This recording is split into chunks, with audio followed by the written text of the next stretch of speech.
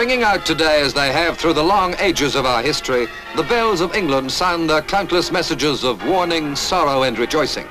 To maintain this unfailing service calls for the highest craftsmanship.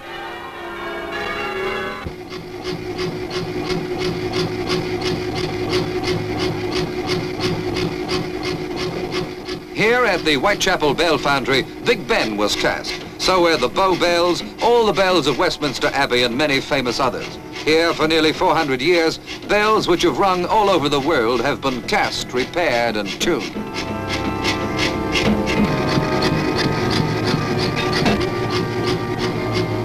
Pounded into shape by the automatic hammer, these clappers weigh anything from 28 pounds to 100 weight. They are the massive heartbeats of the bells they ring.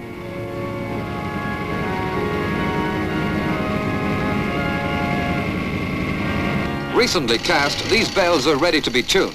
The larger one is a tenor bell for St. George's Barkingside. The smaller is for a church in Jersey.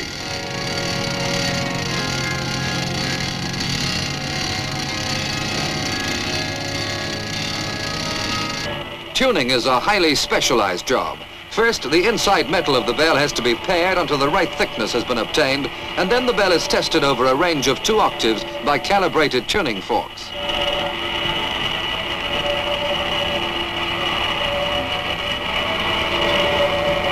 A vertical lathe is used to pare the metal, a job which once was done by hammer and chisel.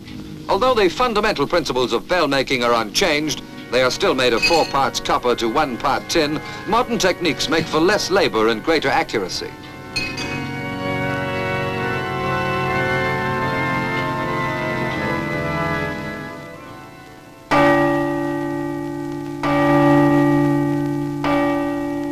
After a rough test with the mallet comes a delicate sounding with the tuning forks.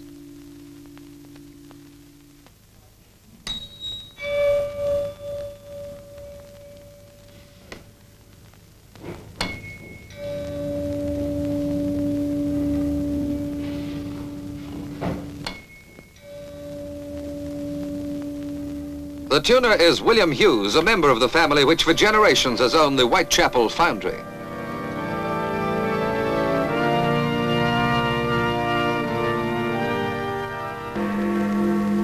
An old British craft lives on, creating and maintaining an accepted part of our national life.